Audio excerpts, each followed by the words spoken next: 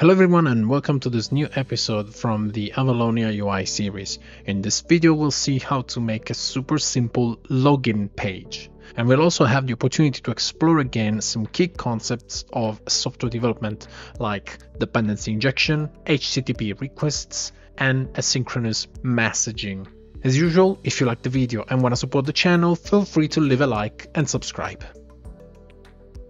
The login system will be made of two screens, fundamentally. One with the typical username and password fields, plus a login button, and a super secret page that will be accessible only by filling the correct username and password. In case the authentication fails, we'll display an error message. Alright, let's open up the solution inside our editor. And we can see that it is composed by two main folders, one for generic files, and another one that contains all the source code. We can see three projects, a generic one, which will contain XAML files and C# files. This will be the shared project that we will work on most of the time. And then another two specific projects, an Android one and a desktop one.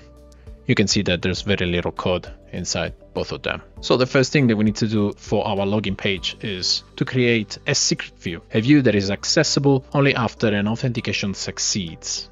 Let's create the view. Let's call it secret view. And let's just add a stack panel, a title at the top of the page, and a text box that will display, let's say, the authentication token, for instance, something secret that we can gather after the authentication succeeds, like this. You can see that the text has a binding to a token property that we haven't created yet because we didn't attach, let's say, a view model to this view, which means that now we need to create the secret view model. Let's go to the view models folder and create a new one. Let's call it secret view model. Let's inherit as usual from the view model base, make it partial. Let's create a private field and mark it with the observable property attribute. This will create the property that we used as a binding in our secret view. Now let's just create a simple constructor that takes a string and assigns the token property. That's all. Let's go back to the view. Let's add the view model's namespace and define the secret view model as a data type. Cool. You can see that the error is now gone. Let's rebuild and have a look at the preview. Here we go. Here's a preview of our secret page with a title and a text box that will be filled with our secret token. Now that this is done, let's move on and create the actual login view. So let's go to the views folder and create a new user control. Let's call it login view. And let's start by adding a dock panel. Based on the Avalonia documentation, the dock panel is a UI control that arranges its child controls along specified docking edges, top, bottom, left, and right, with the last child filling any remaining space, which makes it perfect for our login page, where at the top we can have some sort of page title, at the bottom we can have a login button, and then the content can be the username and password fields. But let's move on step by step. The cool thing about a dock panel is that you can add children's and mark them. So for instance, the first one that we can add is a title at the top, which will be a text block. You can see that this is a simple text block with login as text, and it's marked with the dock panel.dock attribute and set to top.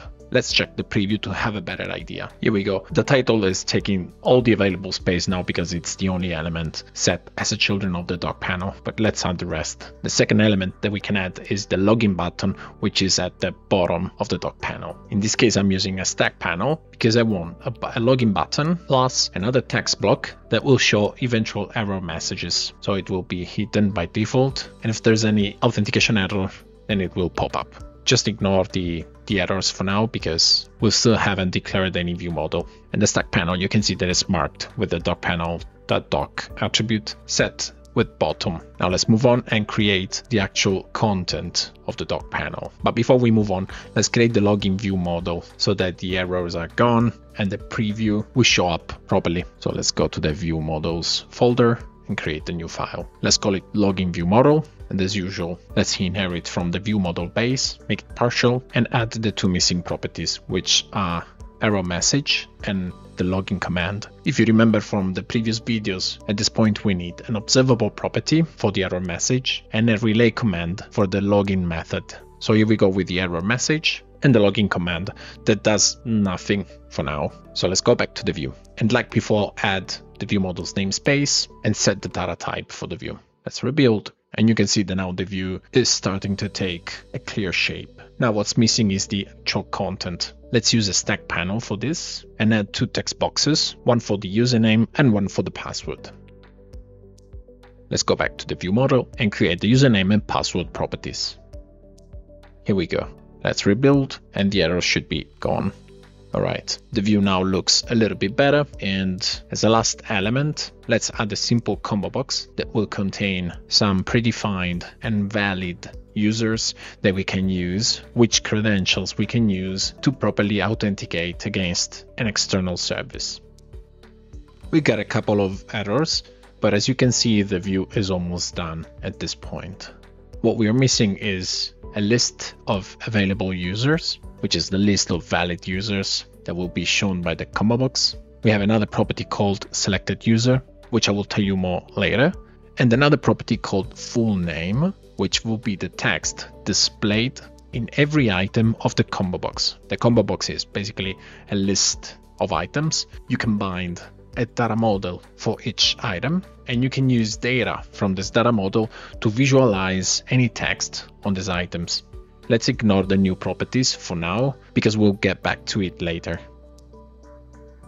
Alright, now that the login view is almost done, let's proceed by creating the actual login service. Of course, this is not gonna be a production-ready project, so bear with me. We are doing it just to give the application a sense of concreteness. So to develop this authentication service, we can leverage the dummy JSON APIs, which is basically a service that gives you different types of REST endpoints filled with some fake JSON data, and we can use them to call a real authentication endpoint like this one by leveraging a real set of users. So in short, for our solution, we need a login service that uses an HTTP client to make some REST API calls towards this dummy JSON endpoints to authenticate users using username and password and get an access token. That's all. So let's create a new folder and call it services. Now let's create a new class and call it login service.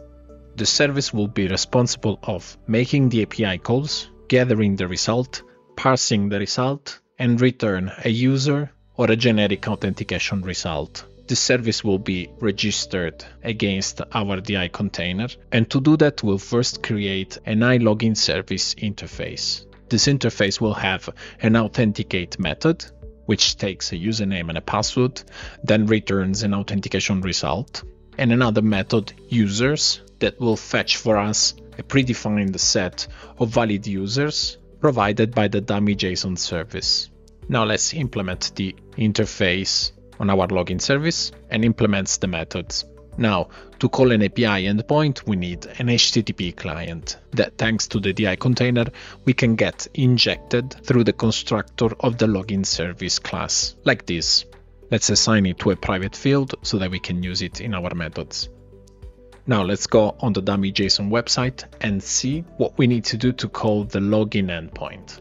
This is the reference page with all the API endpoints supported by the website. There's an auth section, login and get token. At the very beginning, you can see the login user and get token. Here's a tip. You can use any user's credentials from the dummyjson.com/users. This will be useful to fetch the valid users, which credentials we can use to log in against the platform. And from this JavaScript sample, we can see that we need to call this base address. The endpoint is actually auth/login content type JSON. It's a post method, and we need to pass a body with username, password, and expiration, which is optional. This will give us a JSON that we can see by clicking this output button. And this JSON will be our authentication result, which consists in a set of properties: ID, username, email, so on and so forth. Here you have the token. the token that we want to display inside our secret page. So with this in mind, the authentication result and the API call, let's go back to our solution and implement it using the HTTP client. So now I'll just use the primary constructor feature, which is a very cool feature available in the latest version of C#. So it's like having a private field and it's always injected from the constructor. I think we can even get rid of the private field at this point and have the HTTP client available. So now the first thing we can do is to create a record for this authentication result, which based on what we saw on the website, the C# version should look more or less like this. We have ID, username, email, and all the properties. For the dummy user, let's go back again to the website and see the JSON that is returned from the user's endpoint. Here we go again. If we scroll down, we should have a users category. The endpoint is users, and the result is an object with the users field. There is an array of elements, and those items can be our dummy users. So we'll pick up just a couple of properties. We don't need all of them. What we are interested in is username and password for sure, probably first name and last name, and that's it, I think. Let's go back to the solution, and the C# equivalent of the user response should be more or less this one. We have a user response, which contains a dummy user array, and the dummy user is the actual user with username, password, first name, and last name. Then we can have this artificial property, the full name, which will be handy for the combo box that we saw previously. The full name just combines the first name and the last name with a space between them. Now that we got all the models in place, let's go back to the authenticate and let's use the HTTP client to call the out/login endpoint. Remember that we need to pass an object in the body with the username and a password. We get them as arguments of our method. The method needs to be declared as async, and we can use this extension method that comes from the call library and the JSON content to create an HTTP content that contains a JSON. After we make the post request, let's read the response content, and if the response is successful, let's deserialize the content using specific JSON options that I declared here. Basically, we are using the camel case as deserialization policy, and we want to ignore null fields. That's it. In case the request has failed, let's just return null. The user's method on its turn, it's a little bit more simple because it's a get request towards the user's endpoint, and we need to get a JSON from there. So we can leverage the get from JSON async that does everything for us, makes the request, reads the content, deserialize the body, and as before, let's return the users in case of success, otherwise an empty array. And that should be it for our login service. Now let's go back to the login view model to finish it. The first thing that we need is to get the iLogin service injected in our constructor. Now let's go to the login method, and when the login button is clicked, we want to authenticate against the login service using username and password, where the values are taken from the text boxes that we declared inside the view. Inspect the result. If it's null, it means that there was an error, and we can set the error message so that it appears on the view and gives the user an actual feedback of what's going on. If it was successful, for now let's just wipe the error message. We'll see later how to navigate from the login page to the secret page. Now let's create a method to fill the combo box with valid users. Let's create the available users list and the selected user. The selected user property is important because whenever the user selects a valid user from the combo box from the list of valid users, this user will be assigned as a data model itself within the combo box. So we have this value, we can use this value, which means that we can use the username and the password contained inside the dummy user data. So we can take that username and that password, and we can fill the username and the password fields in our view. So basically you select the user and automatically you get username and password fields. So you just need to click login and you will have a valid login. And to make sure that this happens, that when you click on a user in the combo box, you get the fields automatically filled, we can leverage the onSelectedUserChanged method. Now you can see that this method is marked as partial. That's because every time you mark a private field with the observable property attribute, you get a bunch of code that gets auto-generated. The username is an example. So you can see that this is all auto-generated code from the Community Toolkit MVVM package. This is for the username. And you can see that together with the property, we also get a bunch of methods like this one, onUsernameChanged. And you get one of these methods for every property. So the password will have onPasswordChanged. The available users will get onAvailableUsersChanged. And you can start seeing a pattern here. So for the selected user, we will have an onSelectedUserChanged. And if we click on this, you can see that this is a partial method, which means that we can declare our own code that will be called when this property changes. So let's go back to the view model. Now you should better understand what's going on here. So when the selected user changes, we get this method called, and you get the new value passed as an argument. So always check for null values. And then from this value, which is a dummy user, which is actually the selected user from the combo box, you can fetch the username and the password, and then you can use them to fill the username and the password text boxes. That's it. At this point, we should have more or less everything to keep moving. Oh yes, one more thing. We just want to pre-populate the users when the view gets displayed. So inside our constructor, we can call the getUsers, forget about the result, because the getUsers is just going to call the login service, fetch the users, and assign them to the available users. This available users property, if you remember, was assigned to the item source for the combo box. So now to complete the flow, we just need to go back to the login view and add the missing properties from the combo box. One is the item source, which has a binding to the available users property that are pre-populated when the view gets displayed, and a selected item, which has a binding to the selected user property. This way, the combo box knows what to assign when an item is selected. In our case, it's going to be a dummy user with the username and the password. One last thing before we move on, let's not forget to bind the full name property of the dummy users. Pay attention to this, because while the login view model